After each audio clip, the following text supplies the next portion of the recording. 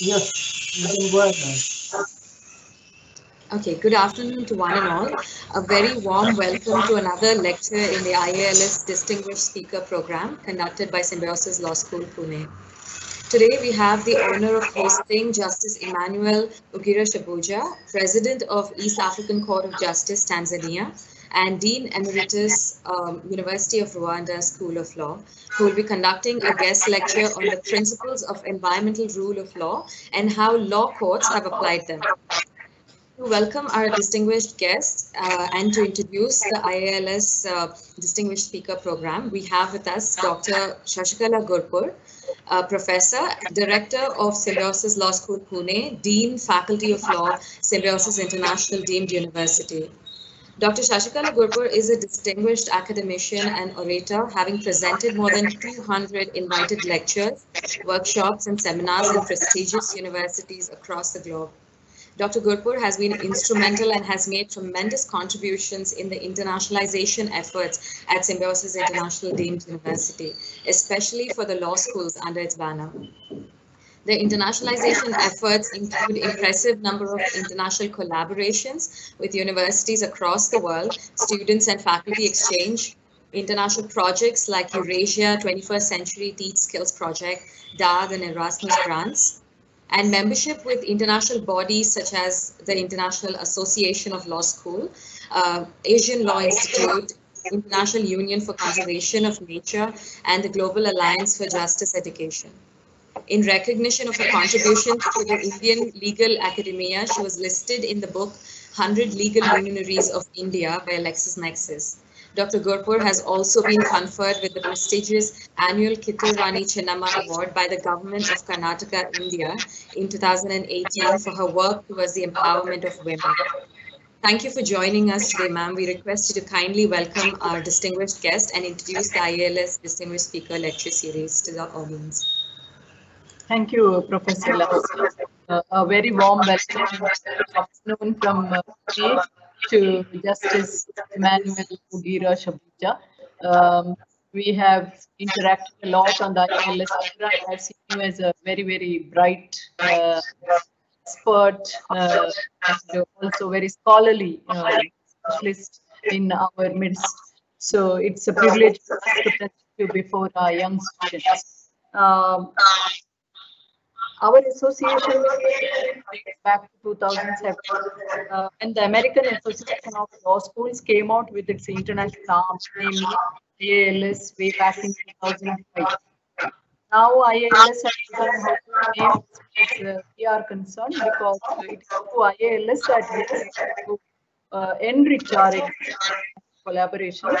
We were able to participate in IALS initiative of quality legal education.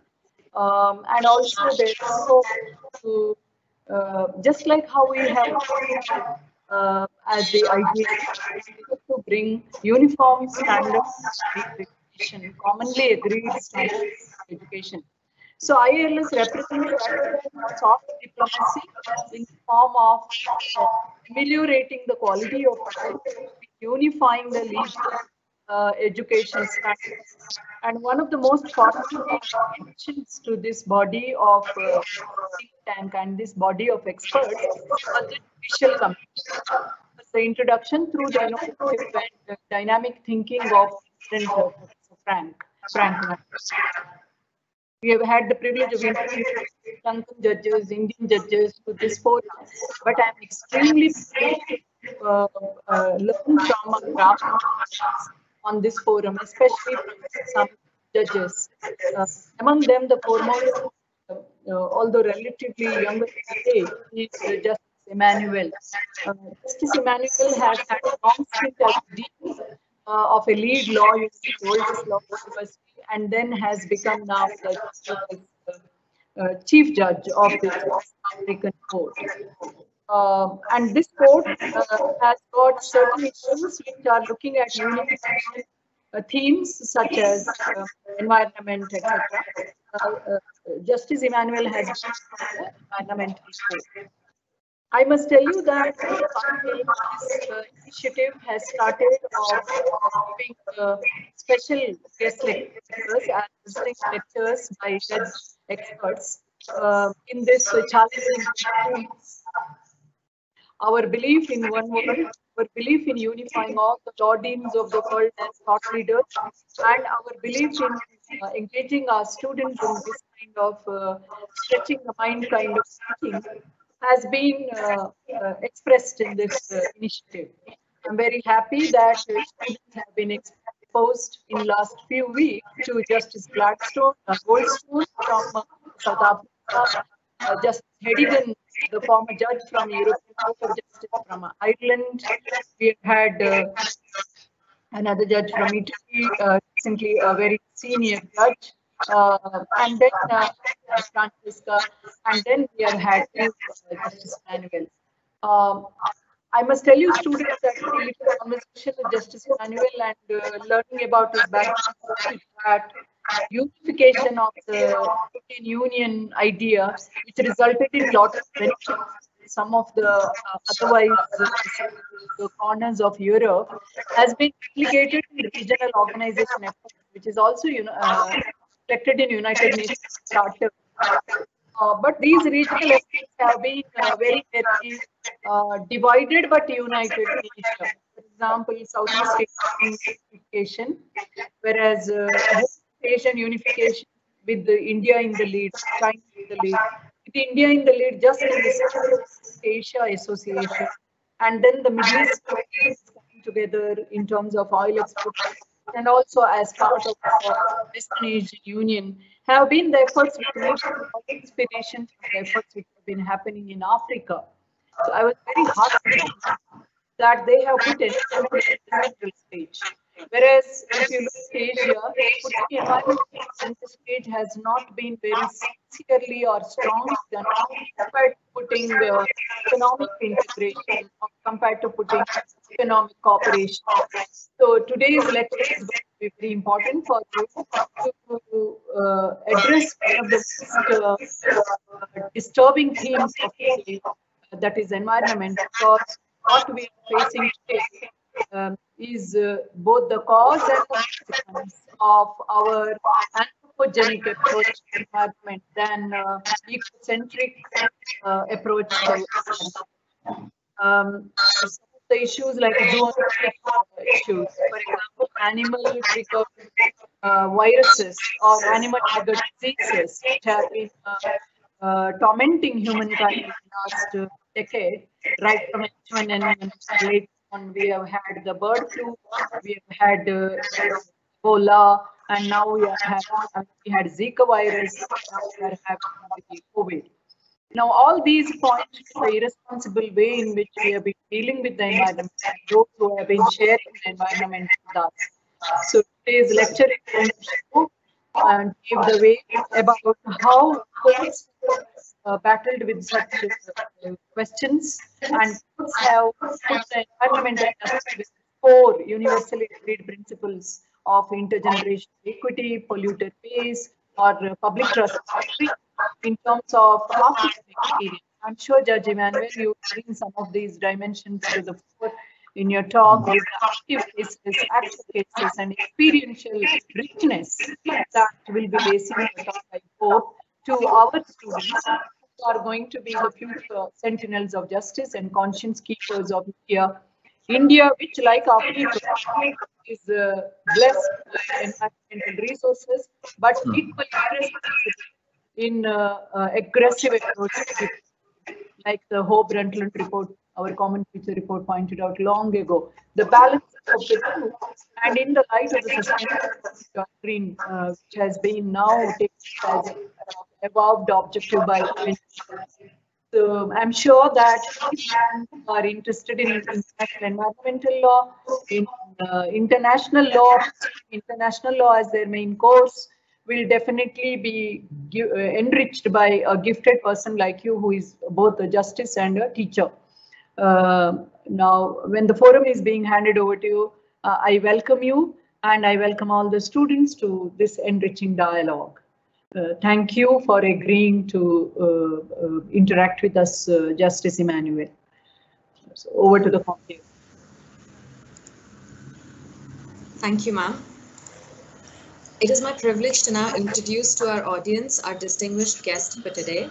Justice Dr. Emmanuel Ugirashebuja has a wide experience from being an international judge, practitioner, and international law scholar, and as a result of which he is well equipped to contribute to the fulfillment of the mission of the International Court of Justice. He has finished his PhD in law from the University of Edinburgh and his LLM from the same university in public international law and international relations, international economic law, and international environmental law, after receiving his law degree from the University of Rwanda. He is the presiding judge of the East African Court of Justice Appellate Division, judges of the East African Court of Justice, President of the East African Court of Justice Arbitration Tribunal, Chair of the East African Court Rules Committee, member of the East African Magistrates and Judges Association, member of the Interim Government Committee of the Global Judicial Institute on the Environment. He also acted in the position of member of the Rwandan Superior Council of Judiciary until 2013 and Rwandan Supreme Council of Prosecution. He was also the Dean of the Faculty of National Law University of Rwanda, which is now the University of Rwanda, from 2009 to 2014.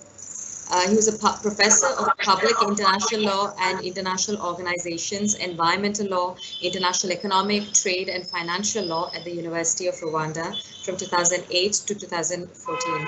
So as a accomplished and distinguished academician as well as a practitioner, we are honored to have you as our distinguished guest addressing our students today, sir.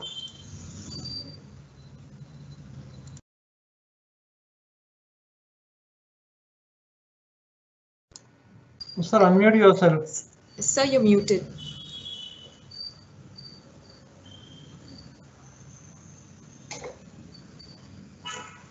Judge, you let press on the. Okay, I think someone muted me from that side. Yeah. Thank you very much, the director of Symbiosis Law School, Dr. Shashkala Gurpur. It gives me a great pleasure to be invited to give this lecture on this important topic of the principles of environmental rule of law and how law courts have applied them. I wish to commend the leadership of Symbiosis Law School for the stewardship in the debate on diverse subjects of law relevant to the 21st century. Distinguished professors and young students, it is scarcely debatable in this time and age that the anthropogenic stresses on the environment are now causing unprecedented transgression of planetary boundaries manifested by climate change, loss of biodiversity, depletion of natural resources, and other environmental degradations. It is also equally indisputable that humanity exists within nature and that all life depends on the integrity of the biosphere and the interdependence of the ecological systems. Earth life-giving systems are under unprecedented stress. When you read books such as the one published by Stephen W. et al., The Trajectory of Anthropocene, The Great Acceleration, we have transgressed at least 4 planetary boundaries out of 9. Those of climate change, land conversion, nitrogen and phosphorus loading, and biodiversity loss. The concentration of carbon dioxide in the atmosphere now exceeds 350 parts per million.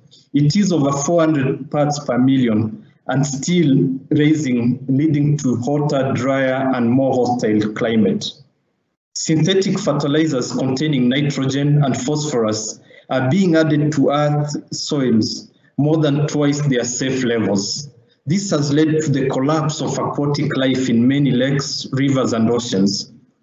Only 62% of the land that could be forested still stands as forest, and it continues to shrink, reducing Earth's capacity to act as a carbon sink.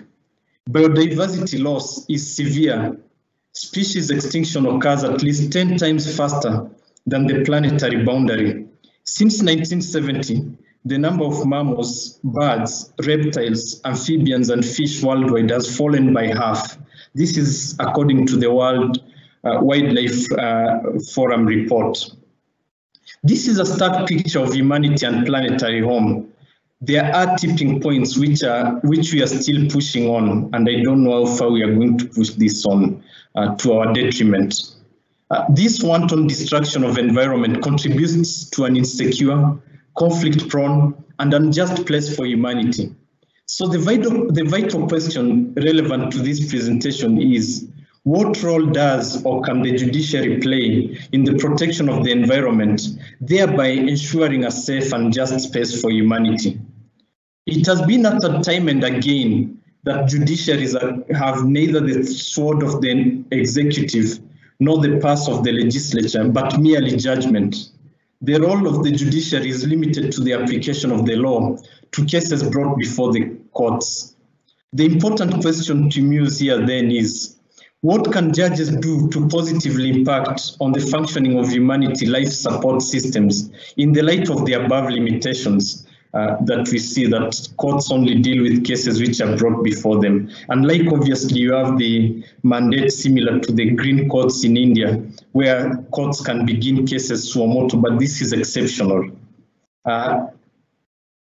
Distinguished listeners, a good starting point is that the judges should abide by the principles of rule of law. But what does the concept of rule of law here mean? Lord Bingham's seminal work on the rule of law in his book entitled The Rule of Law exposed that the rule of law is not, as is often regarded, a vague concept. He defines the rule of law succinctly as such, and I quote, all persons and authorities, whether public or private, should be bound by and entitled to the benefit of laws publicly made, taking effect generally in the future and publicly administered in court, end of quote. Lord Bingham supplements this definition with 8 ingredients of the rule of law, which are practically conceivable and very specific. The ingredients are, the first one is that law be accessible, clear, and predictable. Number 2, that matters are decided by law and not normally by discretion. Number 3, that there is equality before the law. Number 4, that power be exercised lawfully, fairly, and reasonably. Number 5, that human rights are protected. Number 6, that disputes are resolved without undue cost or delay.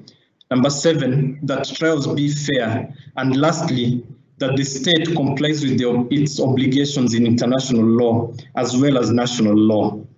On a practical point of view, let me illustrate to you how environmental cases come before courts. The first way that environmental cases come before courts is through constitutional rights litigation. An increase in number of constitutions have an explicit right of environment. There are quite a number of those constitutions. I could name a lot of them, but this will take a lot of time, but it's a number, especially those in the Commonwealth countries. Other constitutions have provisions which have an implied right to a clean environment that has been inferred to. And further, assuming enforceability and justiciability, environmental concerns have been presented in fundamental rights. Due to time limitations, I will deal with cases where environmental rights have been extrapolated from existing human rights. One of the landmark cases that I assume that you all know is the Atakoya versus the Union of India, where the court held that the right to sweet water, which is unpolluted water, attributes of the right to life, for these are the basic elements which sustain life itself. This was the right to sweet water was extrapolated from Article 21 of the Indian Constitution. In another similar case, which is the Social and Economic Rights Action Center and the Center for Economic and Social Rights versus Nigeria, a case which is commonly referred to as the Ogoniland case, which was brought before the African Court on Human and People's Rights.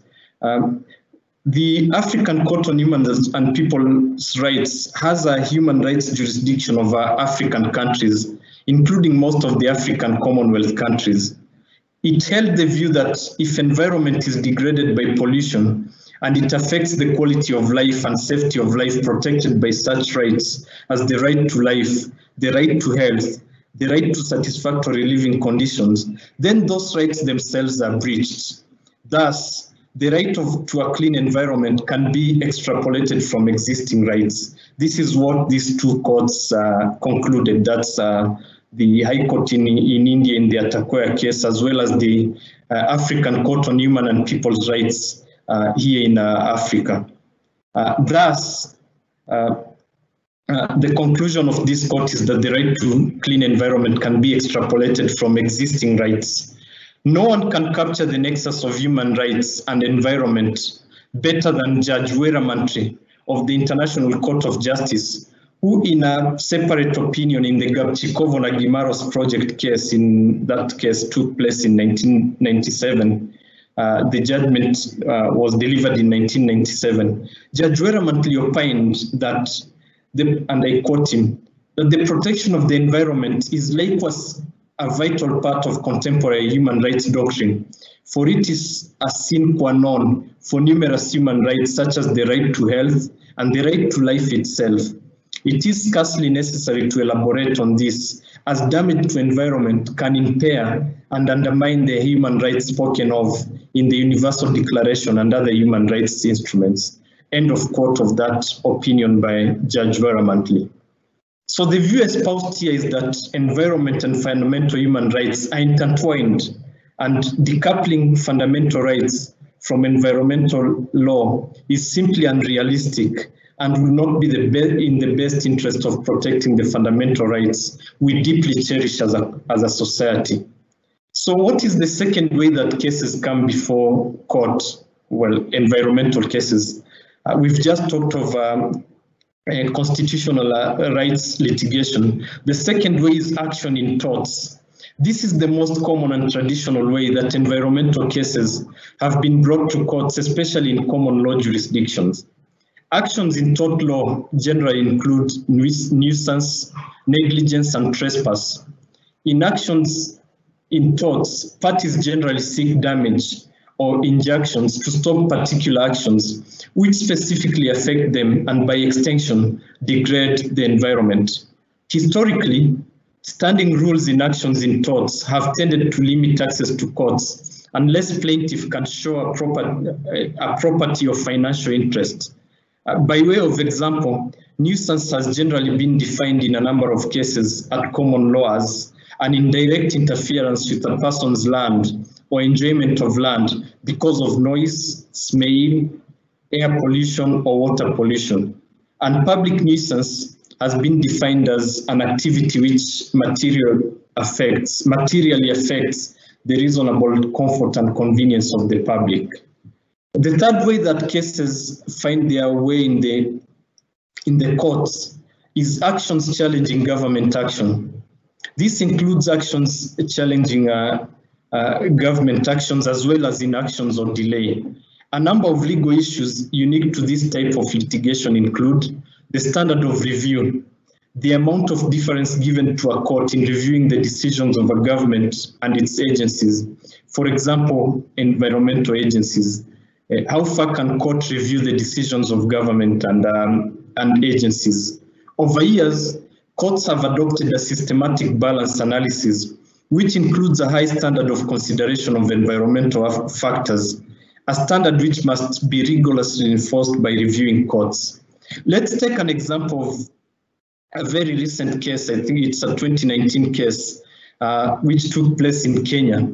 It's referred to as Save Lamu and Others versus the National Environmental Management Authority and Amu Power Company Limited. This is commonly referred to as the Lamu coal plant case.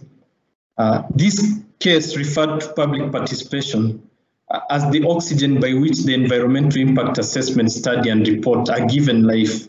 The court was of the view that there should be a strict adherence to environmental impact assessment regulations, thus refusing to accept a checkbox approach to public participation.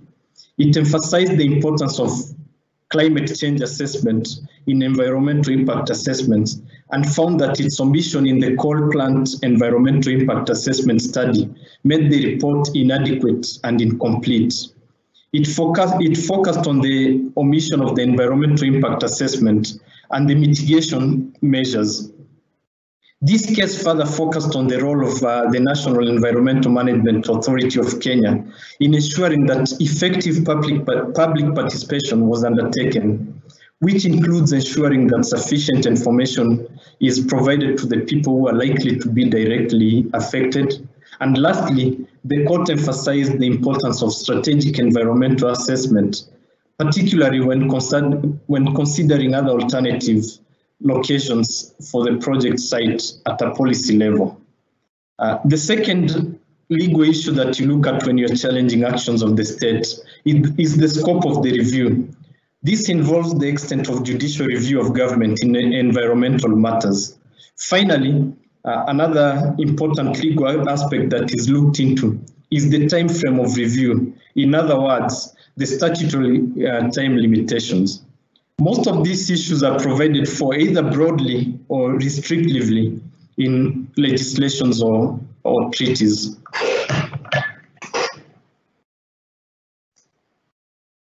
The fourth way in which environmental cases find their way in courts is through criminal prosecutions. Criminal prosecutions maximize deterrence message. Remedies often include imprisonment or hefty fines. Standard of proof is beyond reasonable doubt, and it's more demanding than the civil standards. You find these cases mostly in courts in Africa, where they are dealing with illegal sale of trophies or endangered species, especially in Tanzania, where I live, in the domestic courts of Tanzania. Distinguished listeners, in dealing with environmental matters, courts have been faced with the following procedural quandaries. The first is access to court. The question that courts do face is standing. What rules are there for standing? Are they restrictive or broad? Is public interest litigation or actio popularis or class action permitted? These are questions that judges have to answer when dealing with environmental cases. The other question relevant to standing is, are there financial and technical barriers to access to the courts? For example, is the court at liberty to invite experts or to admit friends of the court who specialize in environmental matters? Finally, is there legal aid, technical assistance with evidence? So these are questions which are answered either in the legislation or maybe through the development of the jurisprudence of a given country. Historically, standing rules have tended to limit access to courts unless the plaintiff can show a property or financial interest. However, of recent, increasingly, the right of the public to participate in environmental matters is viewed as a fundamental notion of justice and essential to the rule of law. Principle 10 of the 1992 Rio Declaration on Environment and Development seeks to ensure that every person has access to information, can participate in the decision-making process, and has access to justice in environmental matters, with the aim of safeguarding the right to a healthy and sustainable environment for present and future generations. Courts, especially in Commonwealth countries, have over time tended to be liberal when it comes to standing in environmental matters, even where the law is silent. I can give you examples. Let's take the example of the Environmental Action Network Limited versus the Attorney General of Uganda and the National Environmental Management Authority of Uganda. The Environmental Action Network sued the government seeking protections from smoking in public places. The Environmental Action Network contended that such measures were required for the general good of public health in Uganda and to enforce the right to a clean and healthy environment and the right to life. The Honorable Principal Judge, Mr. Justice J.H. Nabgowa, in this case, as he was then, of the High Court of Uganda, held that Article 50 of the Ugandan Constitution did allow public interest litigation by the plaintiff, given that the interest of public rights should transcend procedural technicalities. In another case, the R versus Her Majesty's Inspectorate of Pollution, Greenpeace Limited, number 2 of 1994, it was held by the High Court in the United Kingdom that nonetheless, the applicant had sufficient interest in the issues raised for it to be granted local standing. Its supporters may not have an effective opportunity to bring an action individually, and it was entirely appropriate that an established body with genuine interest in the issue should do so on behalf of its members. So the cases are bound in the Commonwealth courts, where they've taken a liberal stand when it comes to the question of standing. On the other hand, there are certain countries and courts in those countries which have been extremely restrictive when it comes to the question of standing. I can give you an example of Nigeria. Even though a common law country in tradition, it has consistently taken the stand that a litigant cannot sue unless he or she can show that his or her rights are in harm. The interpretation of local standing before the courts, as I said, in most common law jurisdiction is liberal. The Nigeria stance is a bit an exception. And you can see this in quite a number of cases. And I will share with you my paper so that you can look at the cases that I refer to. Of interest, and this is a very recent phenomenon, certain features such as rivers have been granted legal standing. Rivers around the world, as you all know, have been desecrated in every way. Now the Ganges and New Zealand's Wanganui rivers have legal standing in themselves, and this will protect their rights. Several geographically distant but related events have recently signaled a dramatic mind shift in humanity's troubled relationship with nature.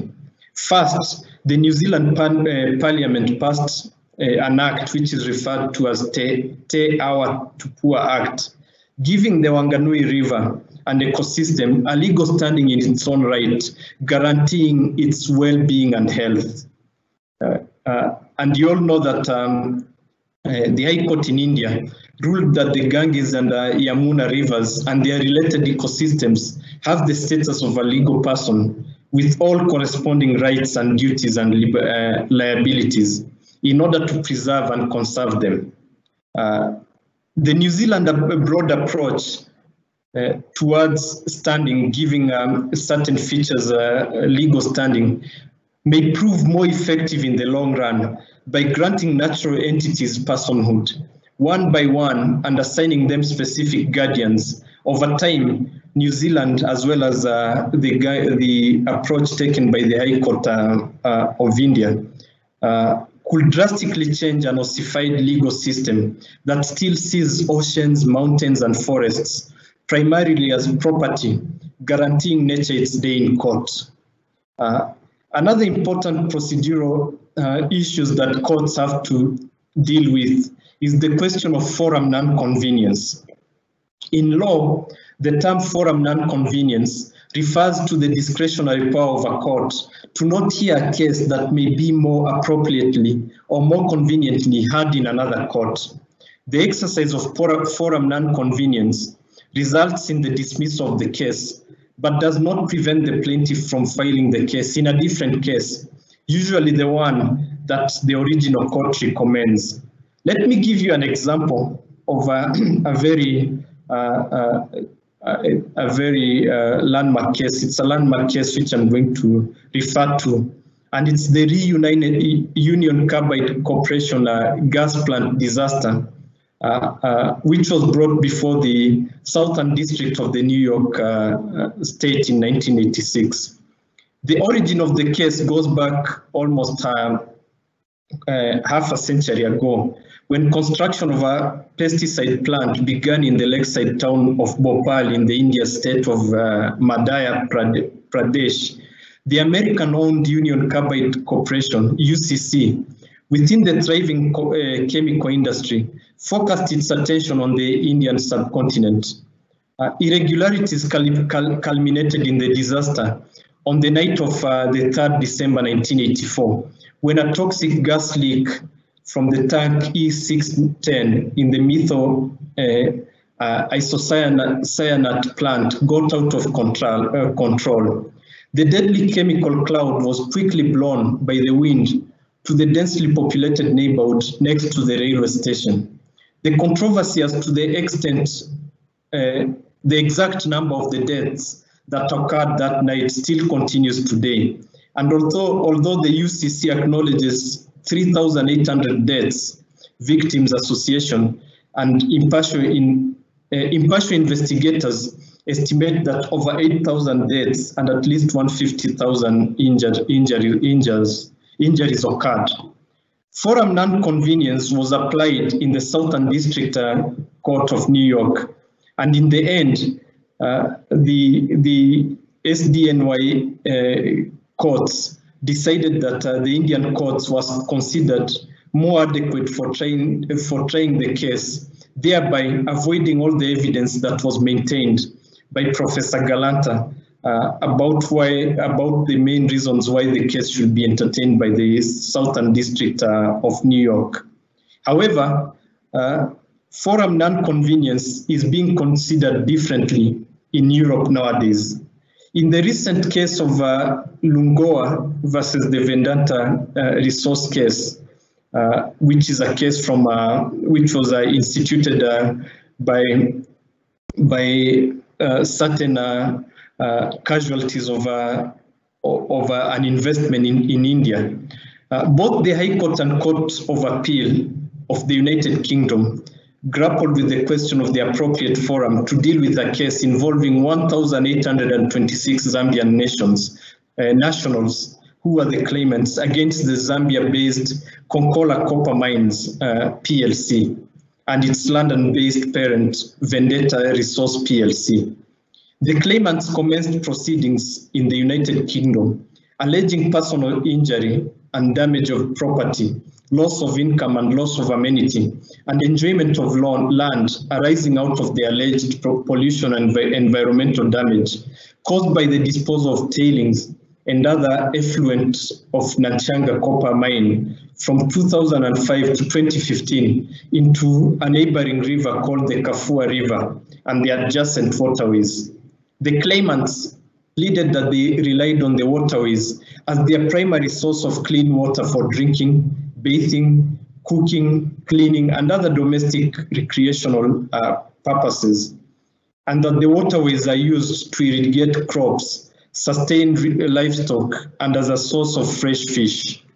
From the onset, Vendetta and KCM challenged the jurisdiction of the United Kingdom courts on the basis of forum non-convenience, and they argued that the claims against Vendetta were launched illegitimately, merely as a hook to obtain the English jurisdiction of a KCM.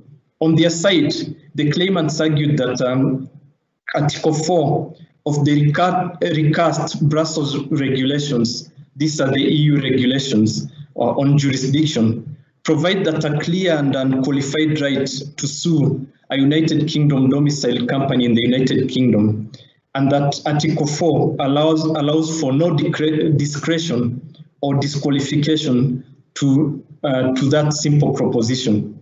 The claimants relied on a very famous case, which is the Owusu versus the Jackson case, which is a decision of the which is a decision of the European Court of Justice, which plainly made it clear that the doctrine of forum non-convenience has no role to play in the European area, in the European Union area, and that the Brussels Convention precludes a court of a contracting state from declining the jurisdictions conferred on it by Article 4 on the ground that a court of a non-contracting state would be a more appropriate forum.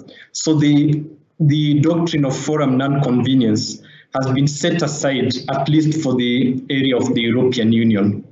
The Court of Appeal of the United Kingdom agreed with Judge Carlson of the High Court of the United Kingdom and dismissed the Vendata's jurisdiction appeal, holding that the European Union laws impose mandatory jurisdiction on the English courts for claims against any English company which has invested in other third parties. In other words, forum non-convenience cannot be used as a jurisdiction bar in English courts as long as they are bound by the European Union law and the jurisdiction of the European Court of Justice. Distinguished participants to this guest lecture, allow me to now discuss some of the recent emerging principles in the resolution of environmental disputes. The first principle that has emerged over the very recent times is the principle of in dubio pro natura.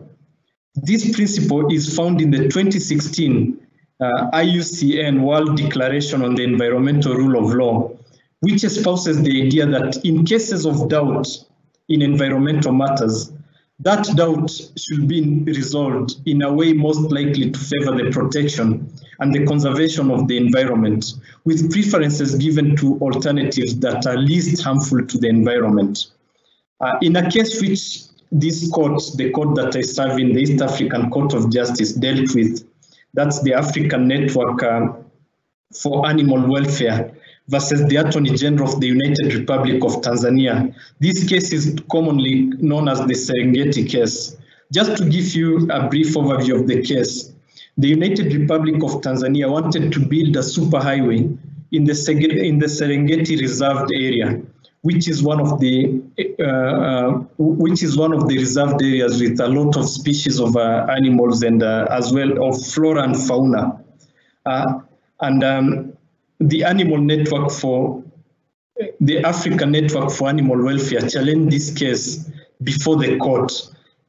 It came before the first instance of this court and later on was appealed in this case. And the appellate division which I serve in, when answering the question of whether the case was ripe, because what the the African Network of Animal Welfare was challenging was a planned activity of building this road. And Tanzania was arguing that you cannot challenge an idea which has not been put in place. And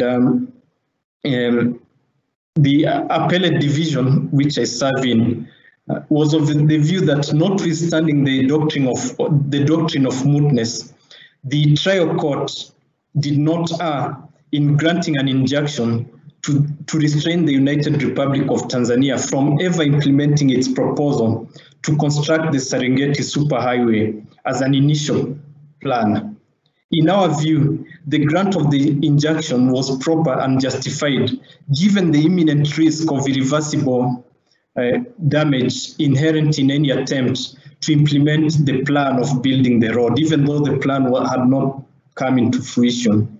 In other words, even though the threshold of an action of a state had not been attained, United Republic of Tanzania was restrained from ever implementing that proposal to construct the Serengeti superhighway as initially planned. Just recently in Pakistan, the Lahore High Court,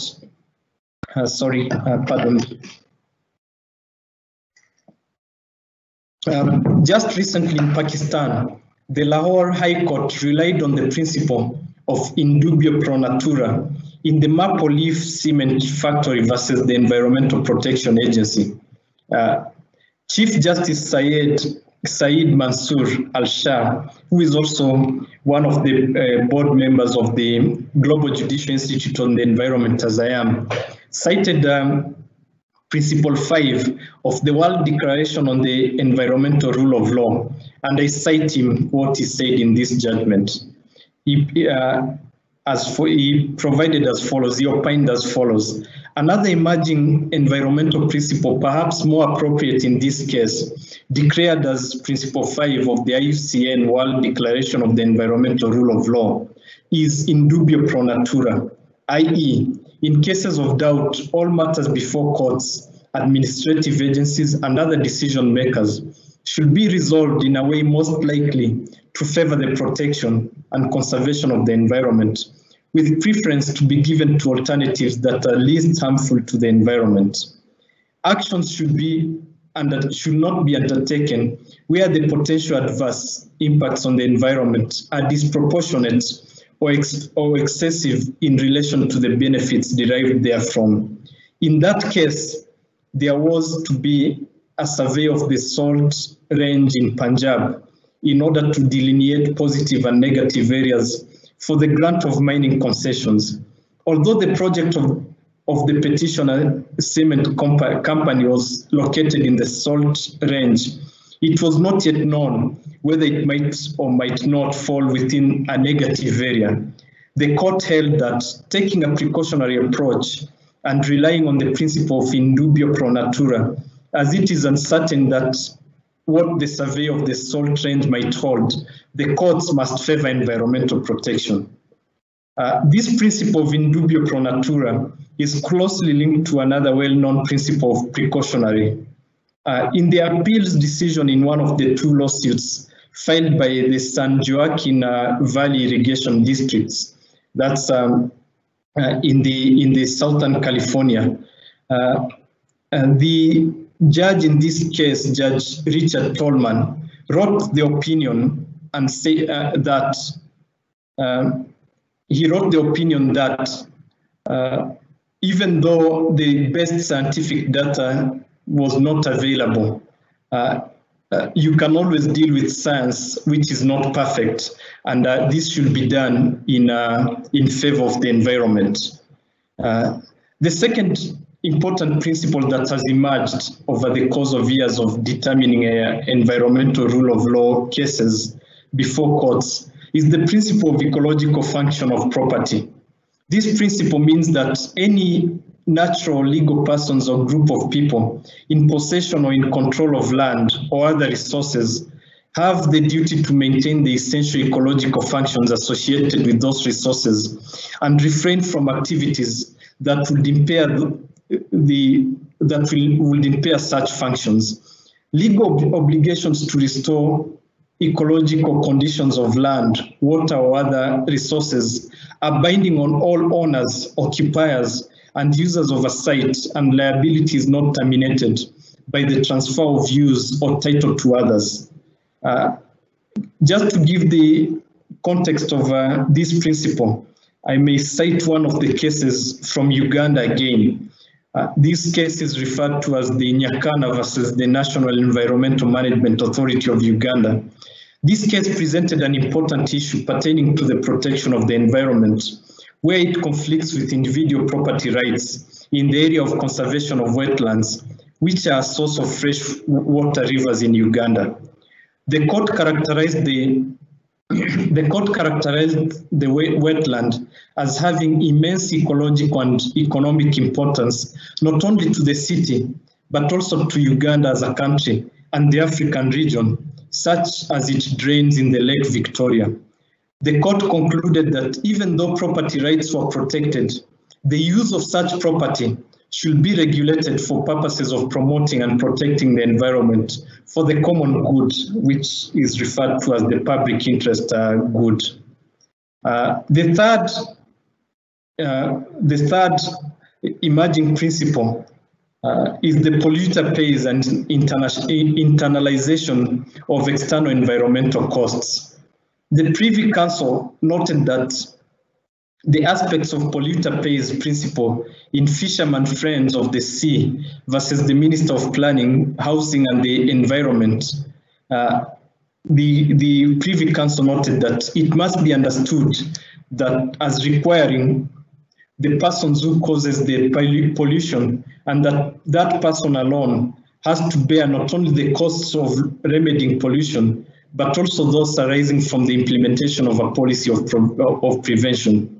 The polluter pays principle can be seen to be reflected in at least two situations in the courts: in sentencing for environmental crime and in making civil orders, including imposing pecuniary penalties and granting injunctive relief. Distinguished audience, coming to my conclusion, of course, all of us judges operate within territorial boundaries defined by rules of jurisdiction. Each jurisdiction has its own distinct history and culture, and its own constitutional or treaty arrangement and institutions. Courts cannot all of a sudden break away from their historic and domestic cultural foundations. At the same time, we cannot escape from the reality that certain areas and principles of law in fields such as environmental law operate across jurisdictions. Judges have in recent times recognized this reality and have come up with a very important initiative of establishing an institute known as the Global Judicial Institute on the Environment. The institute was launched in 2016 in Rio de Janeiro, Brazil, and has the mission of supporting the role of courts and tribunals in applying and enforcing environmental laws, in promoting the environmental rule of law. The institute is composed of actively sitting judges from around the world. It provides opportunities for collaboration, strengthening capacities, and provides research and analysis on topics important for environmental adjudications, court practices, and environmental rule of law. Distinguished audience, like most infrastructure projects, environmental rule of law requires continual maintenance, upkeep, and renovation. This applies to the ways in which the environmental rule of law is conceived, its comprehensibility, its practical effects, its adequacy to meet the purpose for which it was conceived. Working upon and within that infrastructure, observing and theorizing about it are legal academics, judges such as myself, legal practitioners, business community, and a great variety of other stakeholders.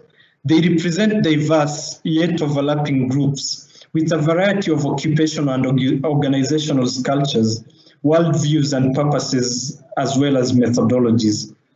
Let me conclude by saying that I firmly believe that this generation of students, with all its energy, questioning, new perspectives, and potential for innovation, is well placed to positively contribute to the growth of the jurisprudence of the environmental rule of law, and also to jealously guard the independence of the courts, which determine these cases.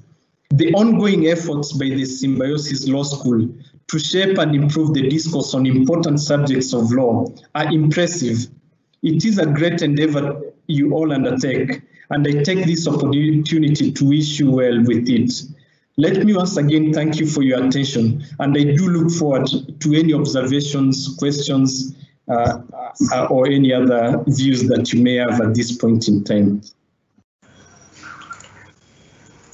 Thank you very much, sir, for your insightful and expertly delivered lecture on the national principles of environmental law and rule of law, bringing practical aspects with various examples, not only from Africa and Europe, but also from India. Thank you very much, sir. We'll now move on to the discussion session, where we'll have Professor Raj Verma facilitating the question and answer session with the audience. So may I please invite Professor Raj Verma? Yes, ma'am. Thank you so much. So the first question is that, do you believe that the establishment of an international environmental court with a global jurisdiction will be a step forward in establishing a universal environmental jurisprudence and at the same time ensuring that the sustainable development goals are followed and enforced?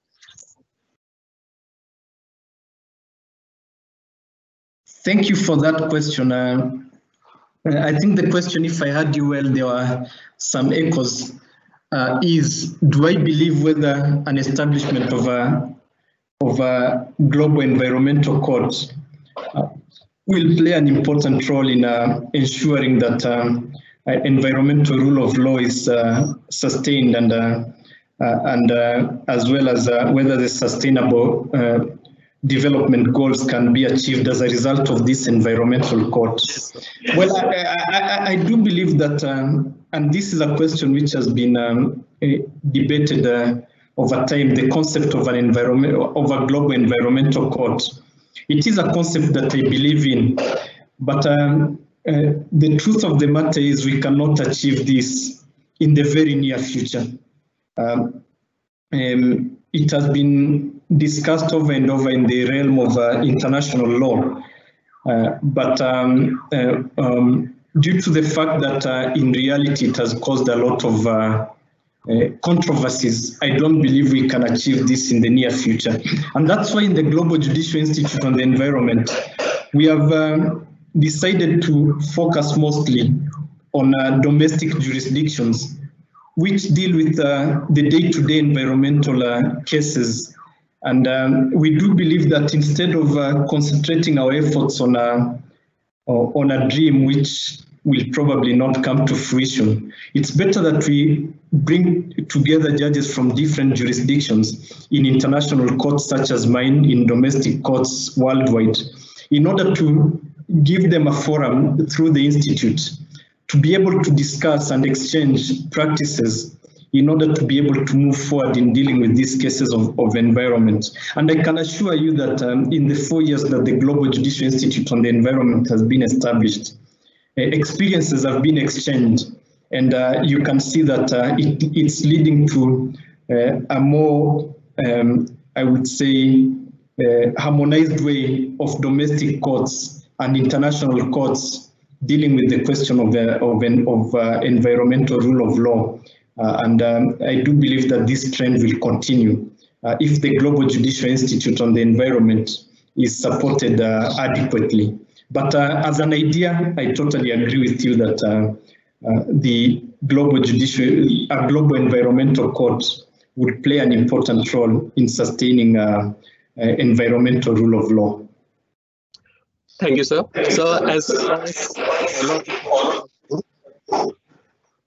recently there's been an oil spill by the Japanese ship. So, the question is, is international law equipped to handle this huge impact on the marine ecosystem, and who can be held liable for this?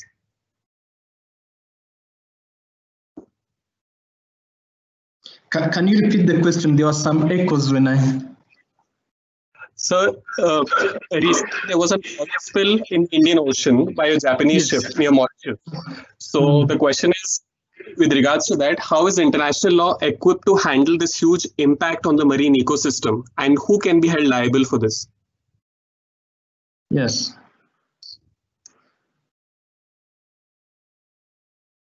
Yes, this is a very pertinent question in environmental law.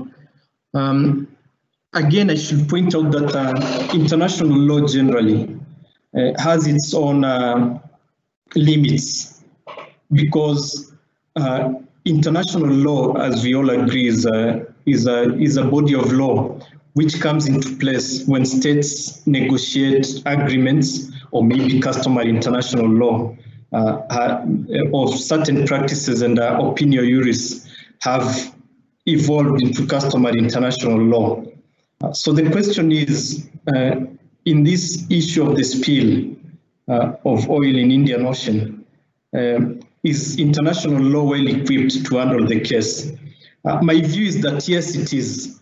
And I do believe that there's a customary international law principle, which is the principle of Can you hear me? Yes, sir, we can hear you. Okay, thank you. Yes. Which is the principle, the no harm principle. The no harm principle provides that the actions of one state should not be at the detriment of another state. It should not harm the environment of another state. This is a principle which has developed as a customary international law principle. So in itself, I do believe it's sufficient enough to handle this case. On the question on who should be liable, this is a question which I cannot answer up front because I've not looked at the details of the case I need to look at the details of the case and see whether there's any state responsibility or state liability on any of these states which are involved in this spill. Was there an action or an inaction of the state involved? Those are the questions which international law will answer, and ultimately with a view of deciding who has the liability. But generally speaking, I do believe that international law, as it is today, is well equipped. Obviously, the next question to answer is which court can handle this case?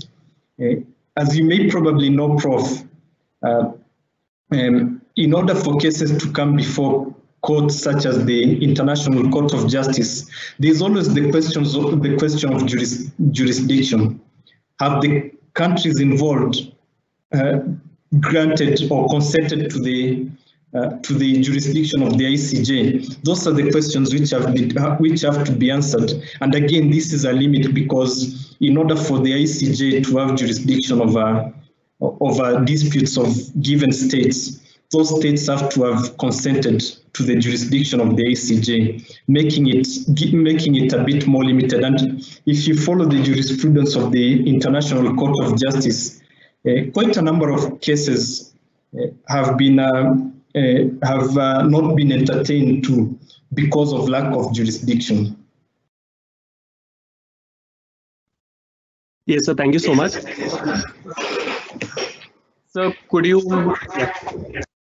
So the question is, lately there have been an increasing number of cases, such as the Juliana case in the US and the Urgenda case in the Netherlands, dealing with climate change litigation. So the first part of the question is, do you believe organic environmental reform vis-a-vis climate change effects can occur via courts? And if yes, how? So that is the first question. So there's a second question, if you would like, I'll speak the second question as well. Otherwise, you can answer the first question first.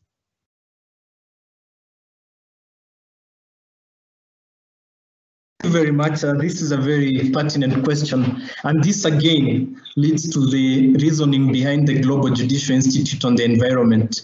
We do believe that courts have an important role in forging the way forward for environmental protection, and especially in this case that you've expressed in the area of climate change. The Juliana and Urgenda case are a case in point. These cases, the subject matter to this case is whether the states involved, that's the United States and the Netherlands, are doing enough in terms of their obligations towards ensuring that we minimize the effect of climate change.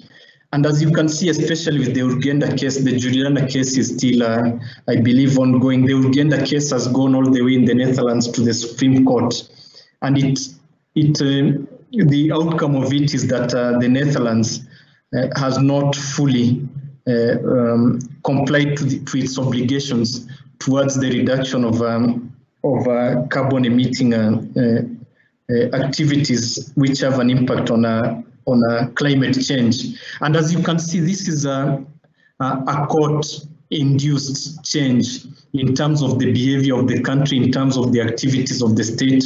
And this is why I do believe that let us, as people in academia, as judges ourselves, let us concentrate and put our efforts more on the already existing courts and how these courts can play their important role in ensuring that they positively impact on the protection of the environment, and especially in the area of climate change litigation. Thank you, sir. So the next question on the comparative aspect, do you think that environmental reform is more sustainable to enact and implement via political processes such as policies and legislations?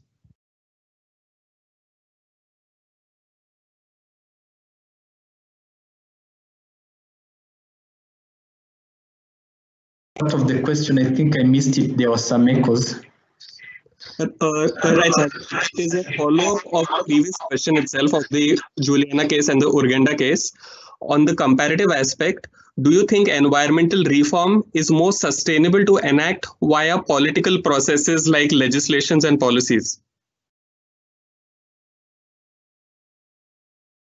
Yes, I do think that political processes such as legislation are very important. As I pointed out at the beginning of my presentation, for us courts, we are at the tail end of any rule of law venture. We deal with cases that are brought to us, but we also have to deal with them in accordance with the laws in place. So the starting point should always be the legislation. Are we empowered as courts enough? Are we empowered enough to deal with the cases with the legislation that we have? That's why the political processes are extremely important. But let me point out that these political processes do not happen accidentally. There has to be all sorts of stakeholders who are supposed to be involved in order to push this political agenda and ensure that legislation is brought in place, which will ultimately ensure that courts have an enabling environment to deal with cases of environment or environmental rule of law, as, if you may. And when I'm talking about stakeholders, I'm thinking of stakeholders such as you distinguished professors in academia. Most of the times when you publish in this area, the political actors will wish to look at what you do, and you can always influence this political discourse on the question of environmental rule of law. Why am I saying this? And I've always told it to my fellow people in academia or professors here in Africa when I have an opportunity to speak to them. I've told them that the problem that we have, at least here in Africa, is that we always wait for the legislature to come up with laws, and then we critique the laws. But this should not be our only role as people in academia. We should be the ones moving the policy. We should anticipate what is happening in many more years to come and start forging that particular, start forging the way in dealing with a particular area by issuing policies or alternative policies. And I can assure you that when the legislatures or any other policymakers are in the process of making policies or legislation, they once in a while do look at what people in academia have done in order to support what they are going to propose. So this is my view on this. Yes, the political processes are important, but all the stakeholders should play their fair role. So I think taken more. You had spoken about illegal poaching and exporting and trophy hunting in Africa. So the question is that, do you think a specialized tribunal for these matters will help and to hold criminals accountable?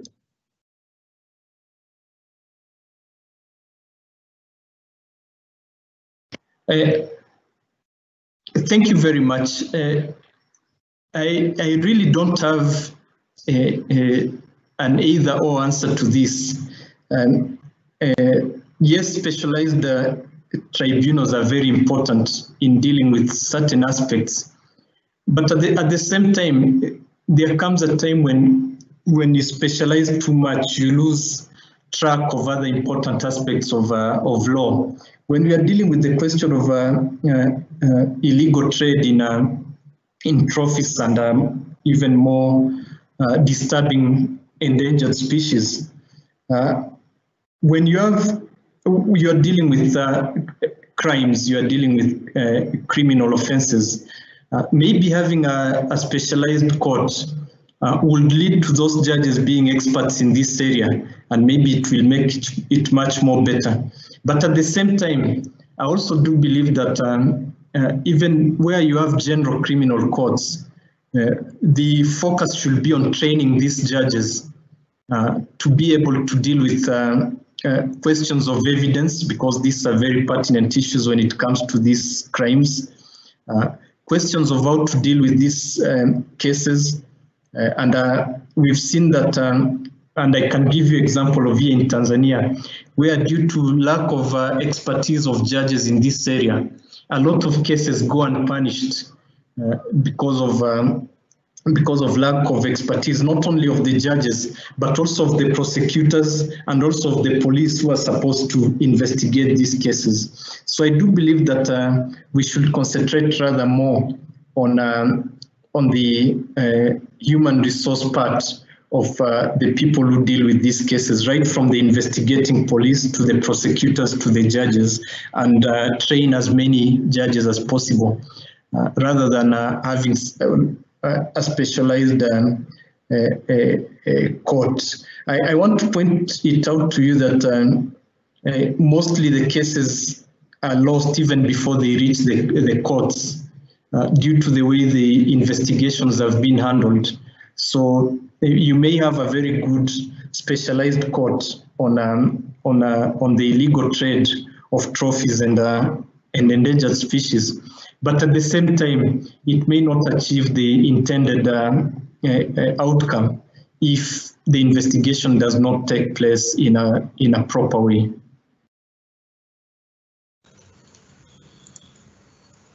Thank you very much, sir, for answering all the questions of the students. I would now, on behalf of Symbiosis Law School, Pune, extend my gratitude to Justice Emmanuel Ugirashebuja for your valuable time, for sharing your expertise and insight into international environmental concerns with our students. We hope that we have many more such occasions to collaborate and learn from you in the future.